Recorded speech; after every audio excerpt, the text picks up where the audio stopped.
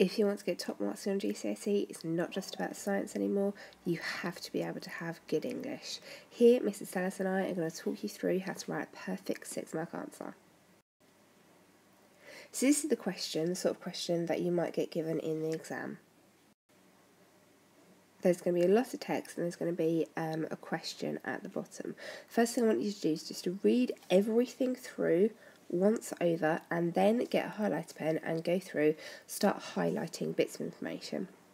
So the first thing I want you to look at is here, they want you to state the advantages and the disadvantages of limestone quarrying. They want you to use information in the text and your prior knowledge. So they do want you to refer to what's in the text above and they want you to refer to what you've learnt in lessons. So you can see the area has a large working age population. It's got several schools, it's got lots of new houses, it's got good transport links and sits in some beautiful countryside. So when we're thinking about our question, these are the sort of things we need to be putting in our answer. This is the best fit mark scheme that the examiners use. This question is out of 6 and the first thing they'll do is read over the whole question and decide whether it's a basic answer, whether it's a clear answer or whether it's a detailed answer. What I want you to notice, for the detailed answer you are going to need faultless spelling, punctuation and grammar, and if there are some errors in it then you are limiting yourself to a maximum of 4 marks. You really can't get above 4 marks unless your spelling, punctuation and grammar is basically faultless. You also need to have it coherent and organised. If it has some structure or organisation, you're limiting yourself to 3 or 4 marks. If there is poor organisation, you're limiting yourself just to 1 or 2 marks. Here we need detailed knowledge supported by examples and evidence, and here we just need knowledge. So this is going to be something like the specific points that the examiners are going to be looking for, that there are going to be jobs for local people, trade for local businesses and resources for the economy. The disadvantages could be that there are traffic, that there's going to be different types of pollution and there's going to be a loss of tourism. So here is an example of a poor answer. I put the question at the top here so we can refer to it, the best fit mark scheme, and then there are the specific points. Now if we look at this question purely as a science question, you can see it's actually not a bad answer. It gives jobs to people here, so that's going to be jobs for local people. It causes lots of traffic, so that's going to be a disadvantage.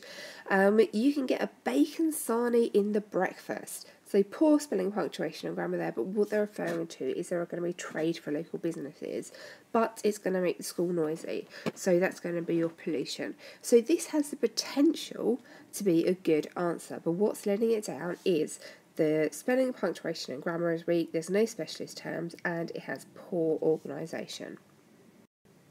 This is how I like my students to lay out an advantages and disadvantages question, by having 2 columns, so advantages over this side, disadvantages over this side, and then because this is a 6-mark question, I always like to have 3 advantages and 3 disadvantages, and that's what this student has done here, given us 3 advantages and 3 disadvantages. But just because they've done that doesn't mean they're going to be getting the 6 marks, because this still has some errors in spelling, punctuation and grammar. We are missing capital letters, we are missing full stops. It's not written in full sentences. There is some structure, but is not supported by examples and evidence. So while on the face of it, this looks like a really good answer, we've got 3 advantages, we've got 3 disadvantages, it's letting itself down because of the spelling, the punctuation and the grammar. At this point, I'm going to turn this over to our English expert, Mr Salles, who is going to turn this into a perfect 6-mark answer for you. Thanks, Primrose Kitten. As an English teacher, I'd be looking at these 2 skills, being coherent and organised. And the first skill, being coherent, is using paragraphs. And the second skill is going to be using connectives. And although in English I'd encourage you to use several connectives, I think for the purpose of this we'll just focus on this one. However, that'll mean I'm coherent and organised. Every time you use however, I'm going to ask you to use a comma. However is always the start of a sentence, which is why I've used a capital here, and that's going to give you a trick to get through the spelling, punctuation and grammar.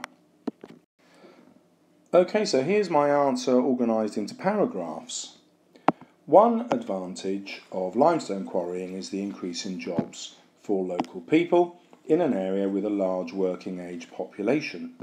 Then I've looked at a counter-argument, something that would go against it, and so I've used the connective however, remember the comma, and remember there's always a full stop before it. However, dust produced by mining may increase pollution and asthma, which is particularly dangerous to local schools. Okay, now why do I start a new paragraph? Because I'm going to start a new topic here. The topic obviously is still mining, but I'm looking at a different advantage, so it's a new topic. Another advantage is increased trade in local shops, cafes and restaurants, that probably should have been which will, but never mind, which will provide food and services to the large workforce. Once again, I'm going to introduce a counter-argument, this time with however. There's the full stop, there's the capital, and there's always a comma after however. The increase in workforce will result in increased traffic, causing jams. Now, again, I'm going to start with a connective here, moreover, and whenever I start a sentence with a connective, I follow it with a comma. Moreover, large lorries might damage the road surfaces. Now, you should be getting good at this. Why have I started a new paragraph here? Well, because, once again, it's a new topic. Limestone is a useful resource which can be used in products such as cement and toothpaste. Again, I'm going to introduce the counter-argument here, and there's always a full stop before however, and there's always a comma after it. Mining is noisy, which may disrupt the lives of local residents and schools. And what we have here is 6 points, 3 of them for their advantages, 3 of them against, they're the disadvantages, and I've signalled those to my examiner with the however, and as long as I use however 3 times, I know that I'm going to have an advantage this side, a disadvantage that side, an advantage this side, disadvantage that side, an advantage this side, and a disadvantage that side. So there you go.